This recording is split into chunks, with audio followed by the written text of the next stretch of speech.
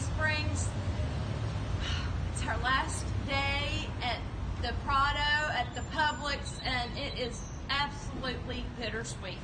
We have been so fortunate to be here, and we really feel like that this has probably been the most helpful part of the whole trajectory of our whole mission, and we are just grateful to North American Development and the Prado at Sandy Springs for allowing us to serve our neighbors out of here. It has been a great run.